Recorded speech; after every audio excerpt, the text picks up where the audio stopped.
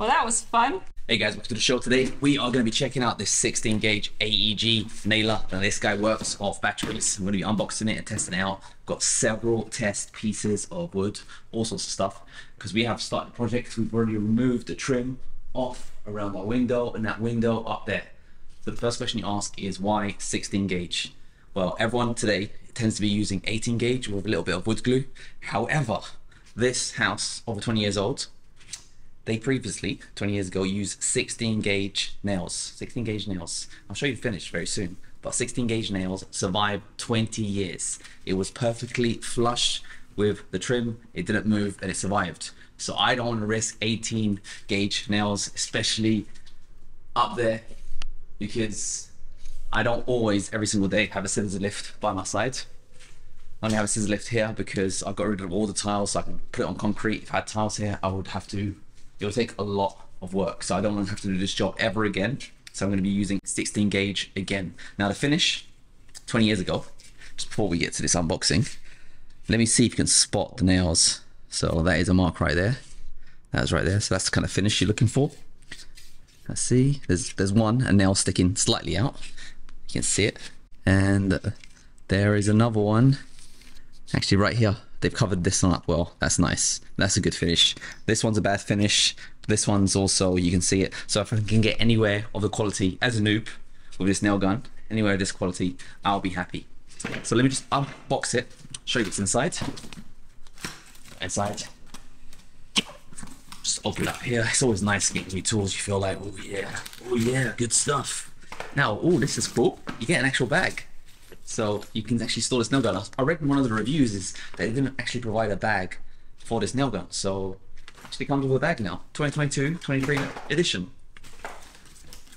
And this is the beast of the nail gun. It's gigantic. It's huge. Let me just unwrap it. It's always fun opening up new tools. Smells nice and clean, gorgeous. Boom. Very heavy. I've got to say, it doesn't even have a battery on it, but it is, I think it's 3.5 kg. That's what level it is. Very heavy. So it's going to be a bit of a workout. I recommend being ambidextrous, switching both hands to get a good workout on both arms. Oh, yeah, my work here is done. So there's a little clip up here in case you get a jam. You can unhook it like that. And it does have a bump stop. So when you are playing with the wood, it doesn't leave a mark. That can be taken off if you're going through some thick material. I'm going to keep it on and see how it goes. For the test, I've got several pieces of wood. So I've got the original 20-year-old framing wood that are used in the household. So we'll probably see that underneath here, the studs. I'm going to deep into that. I've also got some pine that they sell now in Bunnings, see if there's any difference. Has it changed? I've got two pairs of trims. So I've got the original trim that I've got. These are 11 millimeters deep, and I've also got 18 millimeters thick trim. So we'll try them all out and show you the different depths. So let's take it outside and do some practice shots. All right, so to get the show on the road, I've got some nails. These are galvanized nails. You can get stainless steel if you're maybe going for exterior finish. Galvanized should be good enough for indoors. There's two different types of galvanized. There's electro galvanized and hot dip galvanized. I'm not sure what kind these are, but for me, it's indoors, so I'm not too concerned about it. I'm going to be using the 50 millimeter. So to load the gun, pull this down. You get the heads of the nails, and you slot in to the crevice here. Then on the other side, there's that button you press, and it locks it in. And if you look carefully, the tip is chiseled like this. Like this. So it's going to be going forwards. So that means the chisel split can even make the gun shoot left or right. So if you hold it straight, if the nail does hit another nail or anything like that, it can split, go to the left or right. So maximum setting here. Oh, look at that finish. Let's just compare. It's nice. It's fully inside the wood, and that'll be easy to fill up afterwards. I'm going to reduce the depth. It's still bombed on through the woods. I'll reduce it a little bit more. It's getting more flush now. So this is actually the minimum depth I've got here. So I'm going to have to reduce the air compression ratio. I'm going to put it on the medium. And that is getting more flush. Look at that. You can see a little bit of the nail. I'll just reduce the air compression just a little bit more. That's not good, so pump up the air compression. Put it 1 below middle. And that is looking gorgeous there. The old situation, you can see that wasn't flush at all. That was a very, very poor finish. Whereas here, you can see consistently, apart from when I reduced the air compression to too low. Let's try it, this piece of the architrave, the really skinny part. And that wasn't flush. So for those parts, probably best to just increase the depth. Let's see what that does. And that fired it flush, as you can see. Look at that flush finish. And that didn't fire it flush, so it's probably, to be safe, I just put it on the maximum air compression, because that's what really gets it in the wood. Because if you want to do different parts of the wood, this is the nice thick part and this is the thin part. If you just put it on maximum air pressure, you're pretty much guaranteed to always break through the surface. So I'm just going to max it out on both. And I think that's going to be the best. Yeah, that's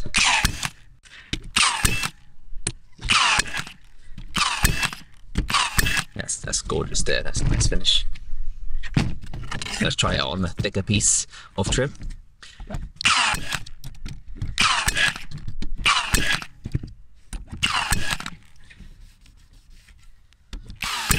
Yeah, that is. I'm gonna make it all out like that. Let's see what that was. And it's still shot through, but if you do very, very angled strikes, it does leave a little bit of a bump. So you'll have to tamper that at the end just to finish it up. All right, so it looks like I'm just gonna go for maximum air pressure and maximum depth, because I don't want any issues when it comes to shooting in nails on any beveling or anything like that. I always want it to penetrate the surface, and then my strategy is just to go put a bit of filler on top and then paint over it. So that's my strategy here, because I really don't want any nails sticking out. I just always want it to pump through, and that's probably the safest bet to go. And if you look at here, the nails are all popping through the other side. It's a very, very strong gun, actually pops through to the table underneath. There is one more mode I want to try out, and that's the bump fire mode. And the way that one works is, as soon as it detects that there's a surface, it will automatically fire. So for example, you hold down the trigger, you just keep the trigger held up. You can just have your fun, but it seems. And we're out of bullets already. Yeah, that was a quick test drive of this nail gun. Maximum setting seems to work well. I'm going to take it inside. I'll put up our alcatraz.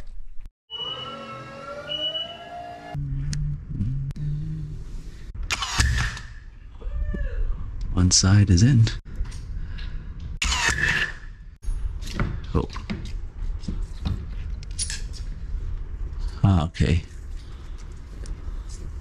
The nails just went through to the empty area, empty cavity. That's not good. So let me just do it again, but properly. Okay, that was more solid.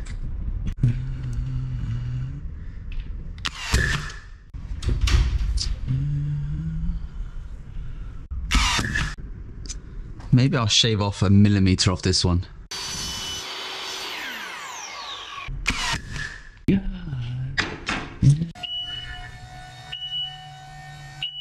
That is the mark there, slightly below the mark, slightly below the mark. And this will probably be too long, let's see.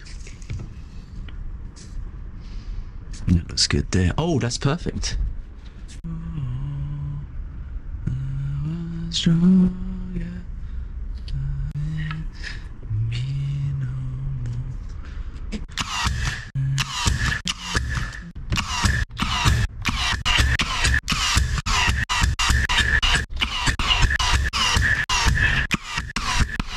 Alright guys, I got overexcited with the holes. As you can see, it looks like I'm gonna have to do a lot of filling.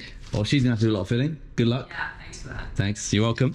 But I don't mind, because I want to make sure this is nice and solid. I feel like I can hang on this. But we're up close. This is what it looks like. Look at the edges. I even put a nail between these guys, just to make sure it doesn't shift as well in the future. Just a nail between these guys and the top guys. I did some last minute alterations. This is what it looks like from a distance. you know, I can't even see the holes. It might be because I broke my glasses, but yeah, I can't see any holes. But we'll still fill it up, patch it and paint it, and it won't be there. And that's the new trim. So for the filler, I'm using wood filler, non-shrinking. This one's interior grade only, not exterior. Thing I like about this one, it says that it doesn't crack and it's non-toxic. Interior should be good enough. And to fill, it's just pretty easy actually. Already filled one there. Just get a scraper, scrape it straight. That looks gorgeous. Put a splodge in, scrape it, splodge in, scrape it, splodge in. Make sure it's fully in, and then scrape it.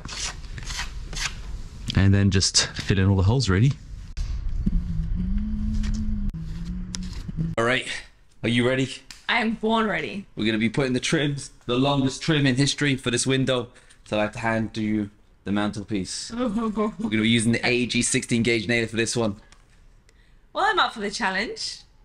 And what could possibly go wrong?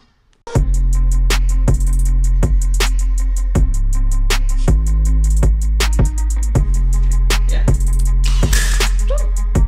Well, that was fun.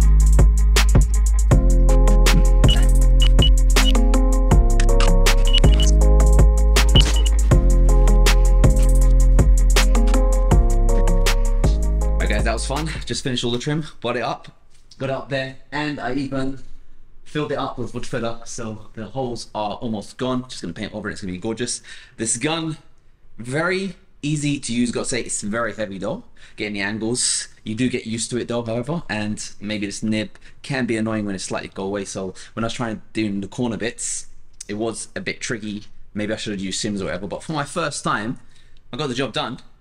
And it did fire perfectly. I'm not gonna do it on my hand, but it did fire perfectly, and it did go through perfectly, and I managed to fill up and it looked good. The only one thing I did do adjustment wise is I did lower the depth a bit more, decreased it because it was hitting really hard through the pine. So I just lowered it slightly and got a good depth, and I thoroughly enjoyed using it. However, there is one person who also used it, and I want to know what she thinks.